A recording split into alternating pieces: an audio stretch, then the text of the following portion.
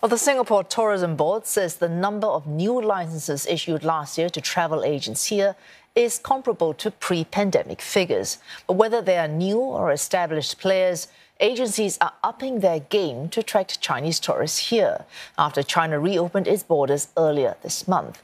Besides creating new itineraries, they're also calling for service standards at attractions to improve. Tan Si-hui with this report.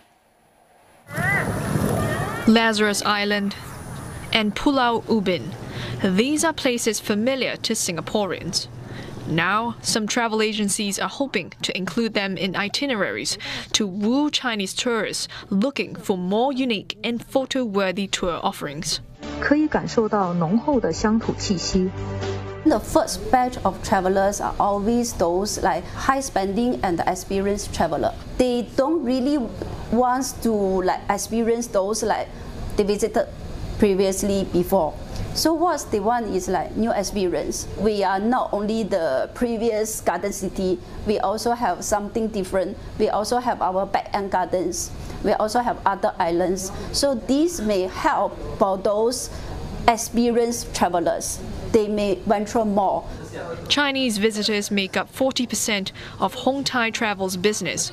It expects to see a bigger wave in March after the Chinese New Year period.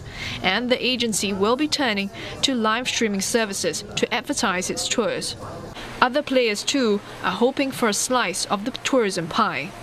According to the Singapore Tourism Board, more than 190 new licenses were issued to travel agents over the last 3 years. Nearly half of them were given out last year. That's slightly below pre-pandemic levels. STB adds that as travel resumes, there's more interest in tour offerings. The number of mainland tourists traveling to Singapore to soak in the Chinese New Year festivities increased by 500% compared to the previous year. This is according to travel website Trip.com. But Singapore faces stiff competition from Southeast Asian countries like Thailand, as it came up as a top destination for Chinese tourists during the same period. So local travel agencies are urging tourism industry players to up their service standards.